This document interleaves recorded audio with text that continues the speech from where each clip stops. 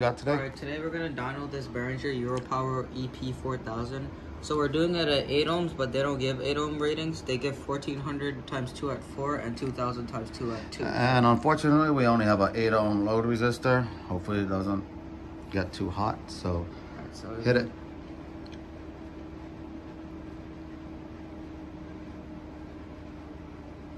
Alright, so we're clipping. Right there, and the clip indicator So just barely lipping. So, little down. A little down, yeah. Alright, right there. And it's still so clipping on the thing, so it's 65.8 65.8 volts. All right, so we're gonna do a quick math. 65.8 squared. Alright, so Oh, it's kind of hot. So 65.8 times 65.8 then divided by the 8 8 ohm load resistor, we get 541 watts. That's not terrible. No, not terrible. But they're cheap, so it's not a bad app at all. No, it's actually a QSC design inside, so there's that. All right, so that's it for the Euro Power EP4000.